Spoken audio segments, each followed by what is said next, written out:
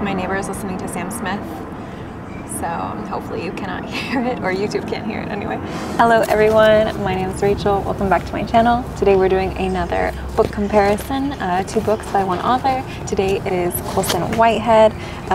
His new book just came out recently, Harlem, what is it called? Something with an S. Harlem Shuffle. Harlem Shuffle might be it. So I thought it would be nice, since he had a new book recently that came out, to discuss 2 of his previous books. Let's go.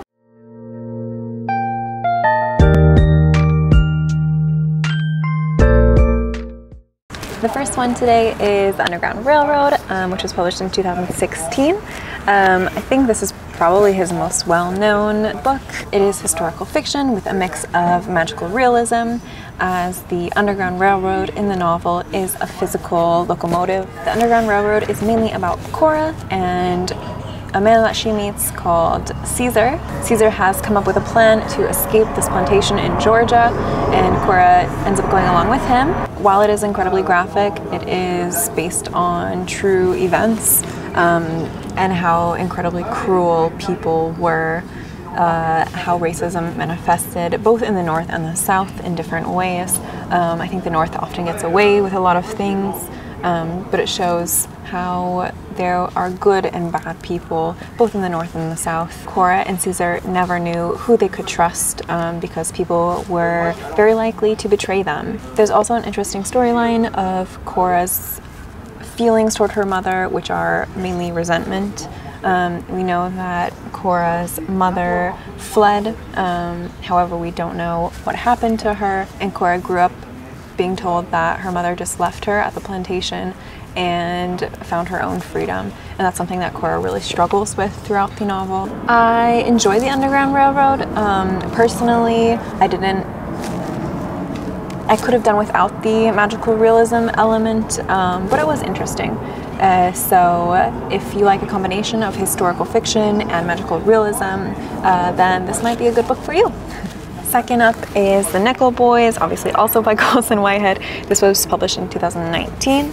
It is also historical fiction based on true events. So it's based on a school in Florida where a group of students went and found mass graves of these children who were supposed to be there to be reformed, but were just brutalized. It is about a boy named Elwood. He grew up always being told by his parents, you have to be better than the white kids, you have to be twice as good. And he really has taken that to heart, and he works hard at school.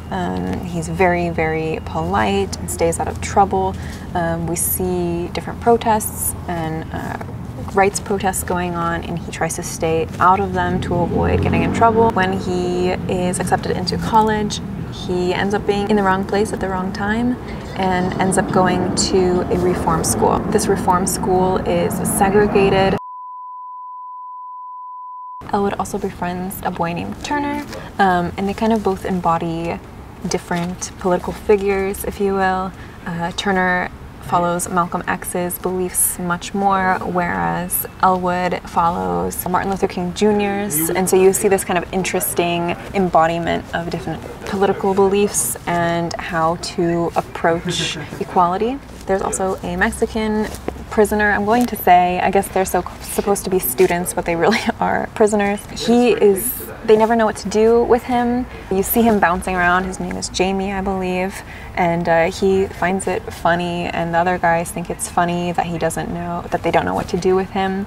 But I think it's very interesting because it just reinforces how these racial lines are so human-made.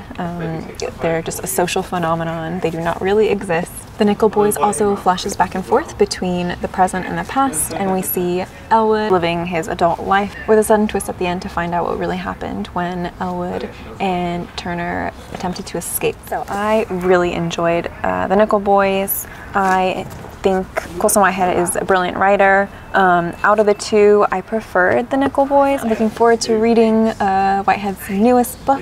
Let me know if you have read these 2 books, if you have his newest book already, and what you think of them. Thank you so much for watching. Bye!